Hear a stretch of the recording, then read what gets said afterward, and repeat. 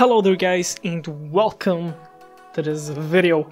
So recently I've been able to get a hold of a lot of different skins and to try them out. Like, it's amazing, everyone can get hold of every skin for free.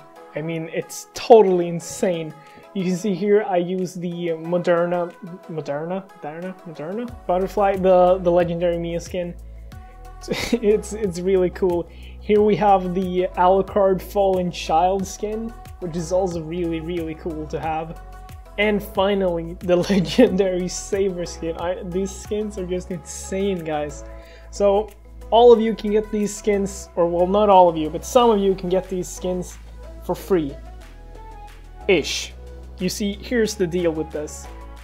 If you want to be able to have these skins, you can only have them in a very weird way. You can only use the skins if you have access to advanced servers, so you either have to be in Asia or have been given access to the advanced server by developers. And the way you get them is you start a custom draft pick, you add a bot and you start the game. You can now pick any hero you want, even though you don't have the hero, you can pick a hero.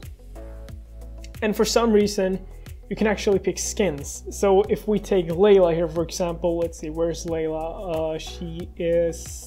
She's there. Okay, so let's take Layla. And you know how Layla has a really special skin? This one.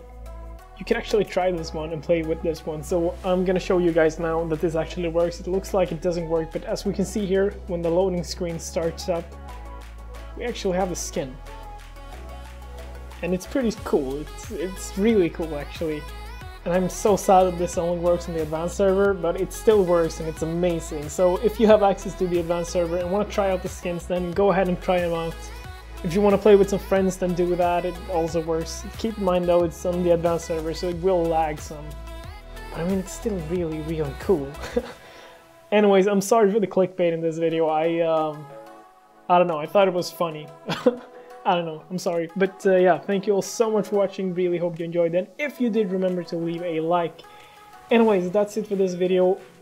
And as always, I'll catch you in the next one. Bye!